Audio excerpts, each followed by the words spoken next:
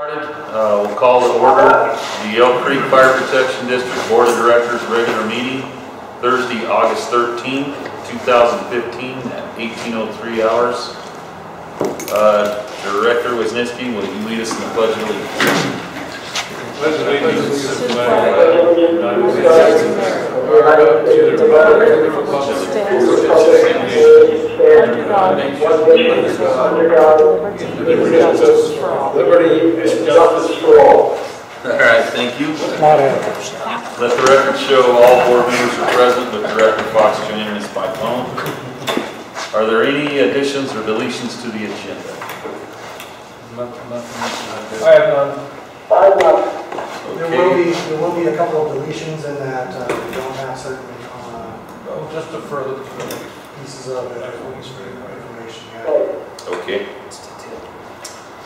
You want to do that now or just do it this week? I can just go ahead with explaining that we do not have either the minutes or the financial matters for this month, as Marie obviously is out on a bereavement leave.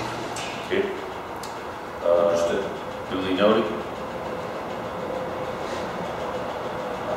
Motion to approve the agenda minus the minutes from the last meeting. So moved. Second. All those in favor? Aye. Okay, motion carries. That will take us to the financial matters. Do you have anything you can report on? I do not. Okay. Chief? No, well, we do have checks that Marie did prepare, but we don't have Any numbers for the report? Okay.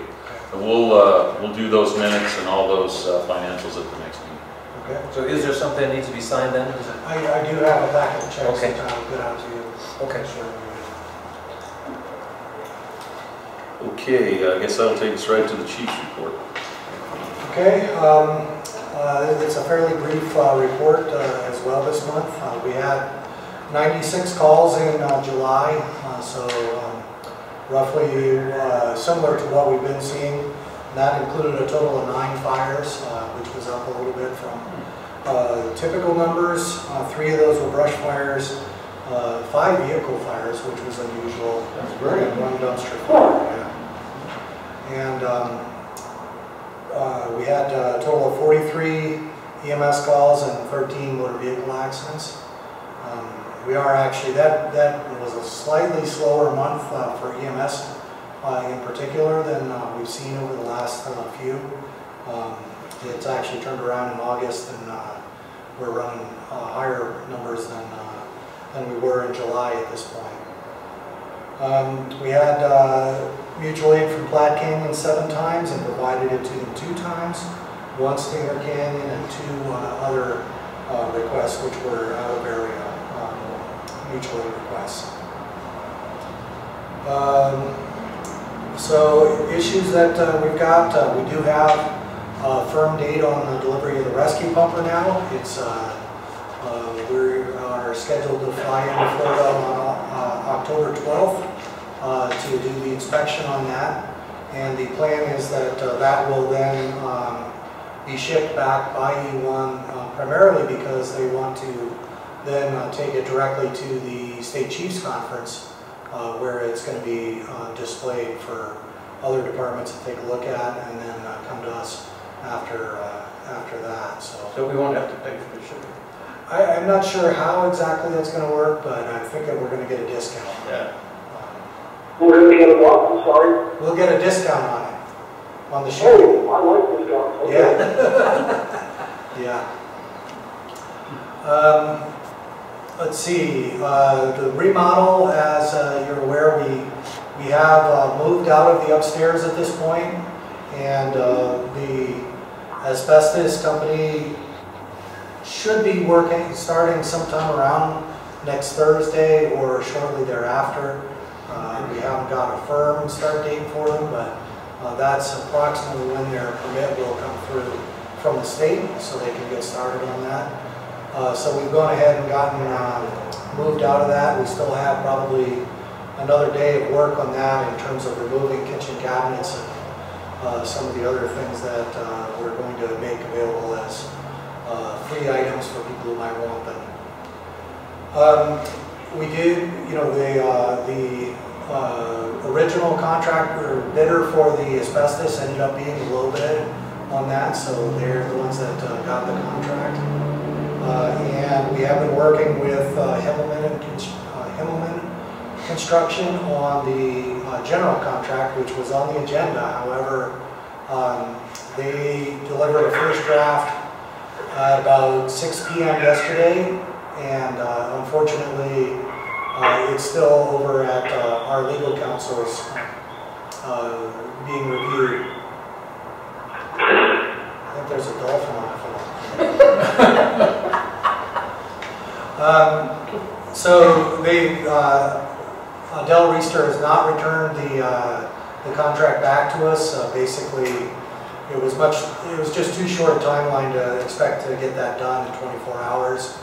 So we are going to have to postpone that. We do know what the contract amount is, with the $464,000 after the changes that were made in the scope, and that won't change in the terms of the contract. The only language that our legal counsel needed to put in was the legal language that's required by law to allow us to enter into that, which is that it's subject to authorization of funds, that the contractor won't hire illegal aliens, and a couple of other provisions that state law requires. So we should see that back from the legal counsel on Monday, and we will have to schedule a special meeting to approve that contract sometime next week. We do have the 2 positions that are currently open that are closing tomorrow. We had hoped to start interviews on the administrator position before they closed. Unfortunately, with Marie going out this week, that kind of put a monkey wrench into those plans. So we're probably going to be in contact with all of the applicants tomorrow and let them know that it's going to be a little bit delayed while we regroup. I think we'll probably have to end up pushing those off until after I return from vacation, given the other things that are going on in the next. I basically have 3 more days before I'm leaving, and it's going to be too tight of a schedule to try to accomplish much for that. How many applicants do we have? We had 9 applicants that met all of our qualifications, and 4 that really didn't. And actually, today we received another 3, I believe. Looking at it, I think 1 or 2 of those are probably meeting our qualifications. It's been surprising to me with all of these jobs how many people apply who obviously don't read what we're asking for. I'm a security guard at a car dealership. I can apply for your job. Yeah, we had one person apply for the paramedic job who works in a tire factory. Yeah. So you got to give it to him for initiative, but we are going to have to sort some of those out. We do have 12 candidates for the paramedic position, which is twice what we had last time. That's great. So I would still rather see more, but it's better than we did, and I'd say that a couple of those stand out so far, and we're going to be doing telephone interviews with all of them that meet all our qualifications next week, and then scheduling a interview session again sometime in the next couple of weeks. Once Marie's retirement, she's flexible on that. She wanted to get someone on before we started budget for the year, so that we could get that person through that part of kind of the training on it, and then she wants to be finished sometime before the end of the year. So we'll have some overlap period, but I'd really like to see us get that position started in September, which even at that is probably going to be a little bit tight. just because we got pushed back several weeks on our schedule on that. Let's see, a couple of other things. The rookies did their car wash fundraiser last week and raised almost $5,000, That's which awesome. is pretty fantastic. Almost $5,000. Wow. Yeah. And that money is going to go to Sergeant Renfro's family. They made that decision back in the winter. So they'll be getting them a check in the next week or so. That's wonderful. That was they made more this year than they had in the past 2 years combined. So that was an excellent fundraiser, well done by the rookies. We've got the Fire Adapted Communities group had their first meeting. We got a little bit started on that and got some ideas on direction, but we're going to be moving ahead with time, with that program as we move into the fall. We did get the next level of notification on that grant. So we still haven't gotten a letter of award on it, but because basically once you get the notification to complete the paperwork for that, pretty much that grant is going to go through at this point. So we will have that 2-year position to help with the Fire Adapted Communities program to do risk analysis and public education for wildfire mitigation and prevention. And then the final thing that's going on with public relations, we did meet with representatives of the Archdiocese of Denver.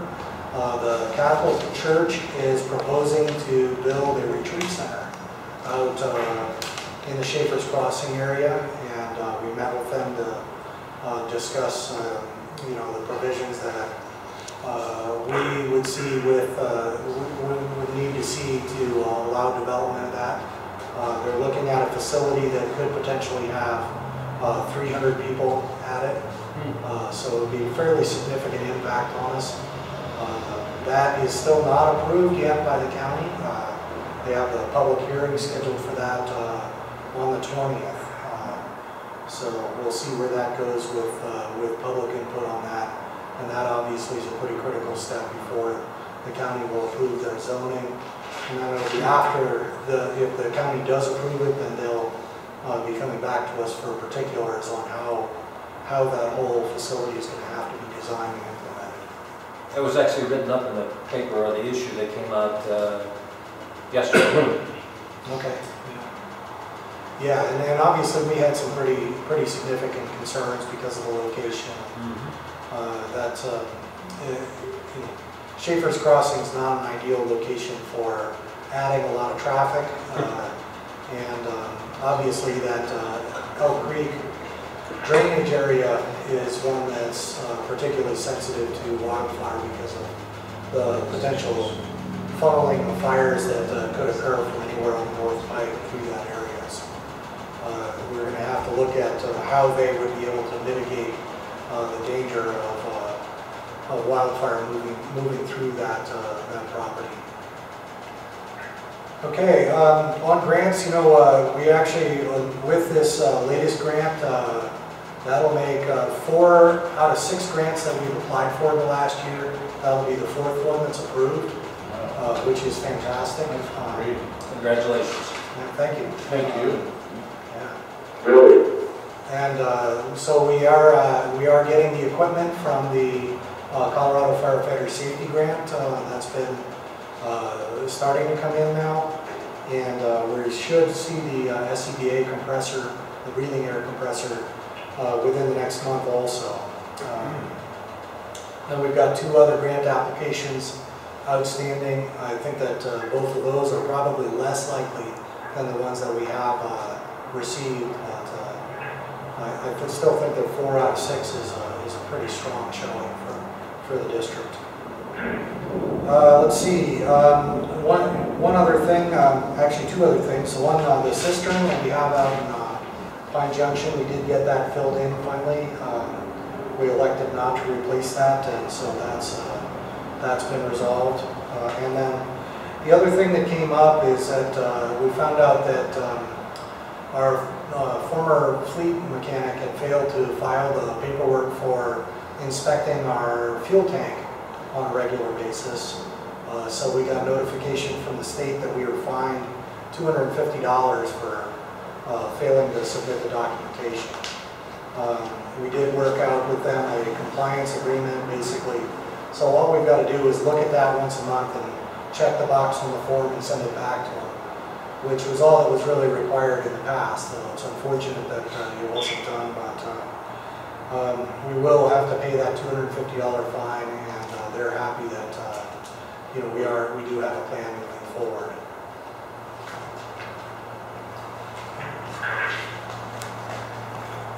Okay, anything else? That's all. Any questions for the chief? No, thank you. Thank you. Can Michelle send that bill to Mr. Breeze? Should. Unfortunately, I think we're stuck with it. It's not a huge bill, so it's more of the... No, I know, but still. Right. More of the point. Exactly. Understood. Problem eliminated. Okay. Chief Ware's on deployment. Do you have anything to pass on for him? Or just, No. Where is he? They are in Northern California on the Mad River complex. Apparently they've been working night shift, which is always the worst draw on the fire because they're trying to sleep in 100-degree weather every day. So it's a rough gig for those guys. But, sometimes that's what you get. Yeah. Luck of the draw. Yeah. okay, new business 2015 budget amendment discussion. Okay, so, you know, and looking at this, what we are going to need in order to do a budget amendment next month, which I'm going to recommend that the board does because the construction project is going to be $300,000 more than we'd originally put in the budget. So what we will need to do to amend that budget is we'll need a motion from the board to call a public hearing at the next meeting or at any meeting subsequent to that to do that budget amendment, and then we'll have to also advertise that. At this point, I think that the only significant thing that we'll have on the budget amendment is changing the amount of capital project. That's really everything else is more or less in line. There are a few things that we're running high on and some things that we're running low on, but combined those don't really impact the overall budget. We should stay relatively at or below the rest of the budget with the exception of the capital projects.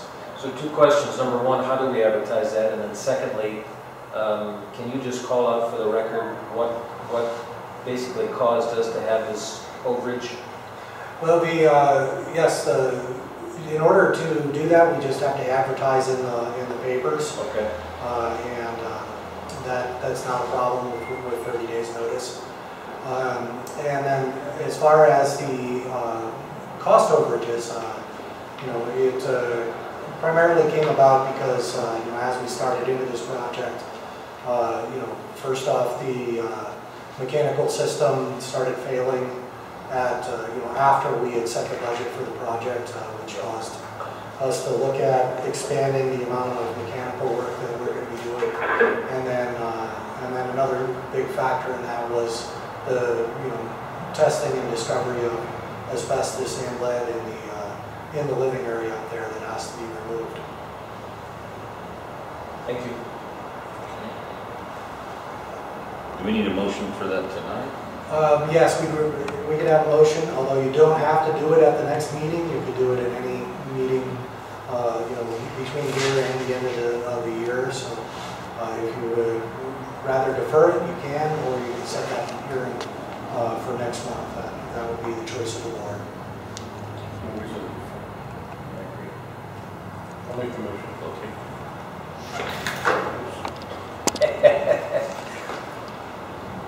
So basically all the motion needs to read is to schedule and announce a public hearing to amend the budget. That's correct. Sound good to you? Yes. Is there a second? Second. All those in favor?